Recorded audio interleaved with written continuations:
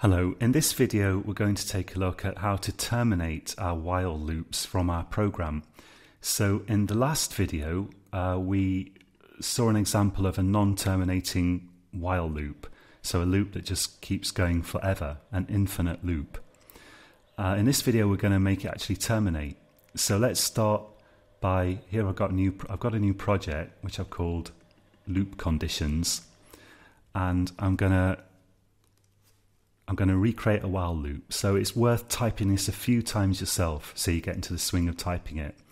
Let's write while true, open a curly bracket, and then make sure the curly bracket's closed.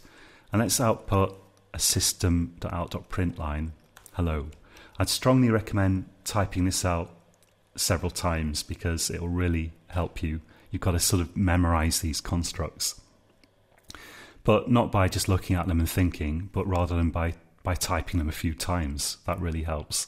Okay, so what we'll do here is above the while loop, and it's really important that we do this above the while loop, I'm going to declare an integer variable.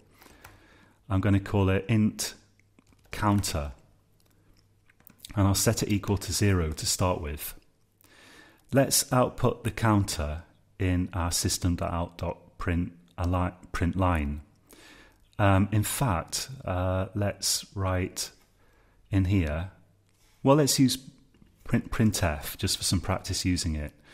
So here, instead of hello, I'm going to write counter colon just for some text, and then I'm going to put %d, and then let's finish it with a \n to create a new line after each time this runs. So that the first argument is this string with a format specifier in it, %d, and after that I'm going to write comma counter. Alright, so if we run that as it is, we're just going to see 0 printed over and over again. So let's look.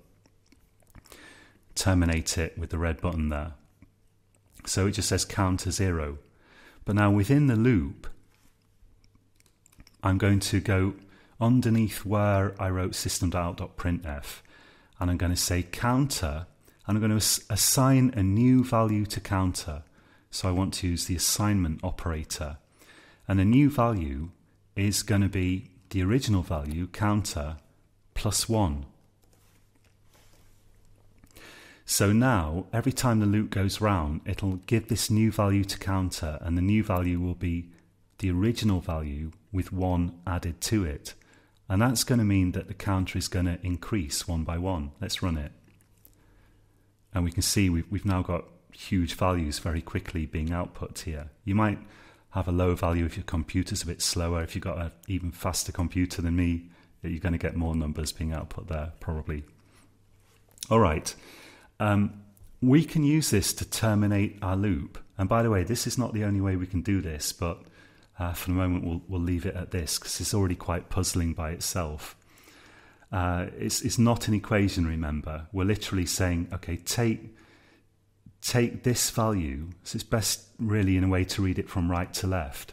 So we're saying take counter, whatever the value is, add 1 to it, and then we're going to assign that value back to the variable counter. So if counter is 0, we add 1 and we get 1, and then we assign the value 1. Whoa, didn't mean to do that. We're going to assign the value 1 to the variable counter, so counter is now 1. That's why it's incrementing like that. That's why it's increasing. We can use that to terminate the loop if we change this to while counter less than 10. Alright, so this is a less than symbol. And what this is saying is do the loop while it's true that the value of counter is less than 10. Alright, so I'm going to make some more remarks about this in the next video. But for now, just type this out. And even if it's puzzling now, it will gradually start to make sense. But typing is really, it's almost like 90% of the challenge in a way, because you type these and you become familiar. And gradually, I suppose the thing is, it's a lot easier to understand a program if it's already in your memory. If you already remember what the program looks like, it becomes a lot easier to understand it than if you're also struggling to remember what different bits it has. And when you type it out, that forces you to pay attention to every single character in the program, and that really helps. So you notice here we've got a semicolon. You could easily forget that, easily forget these semicolons, but by typing them over and over again, you just get used to putting them in. You remember that they're there. So typing programs and running them, it's really, really important. So now if we run this, we see in the console, we can actually make this console bigger if I drag it up. We've got counter 0, 1, 2, 3, 4, 5, 6, 7, 8, 9. So we've got 10 iterations in total. So there's 1 to 9, but there's also 0. So we've looped 10 times. We carried on looping as long as the value of counter was less than 10.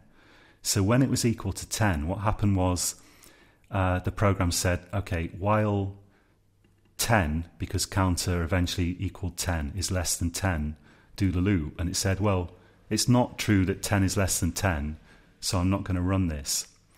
So when this is true, if while finds that this condition is true, so that the counter is less than 10, it will run whatever in brackets once, and then it goes back to the beginning and checks the condition again. And if it's still true, it runs it again. Eventually here in this program, it's finding that this condition is not true, and then it just does nothing. Then your program carries on to the lines after the while loop. Don't puzzle about that too much. For now, the important thing is type this out and get it working. And if you want a little challenge, try to write a program that outputs, let's say, the word hello or whatever you like, exactly 5 times, no more and no less, exactly 5 times.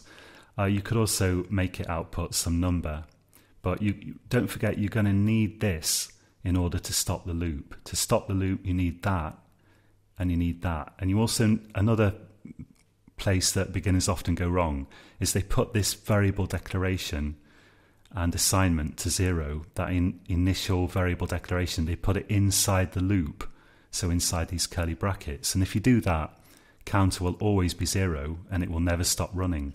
You've got to have this outside the loop, you use it in this condition, and very important, you increment it, which means increase it, basically, within this block. And that's where your system.out is also going, or system.out.printf in this case. So try that for yourself, and then try to create a program that outputs some text exactly 5 times, just for an exercise. Okay, so until next time, happy coding.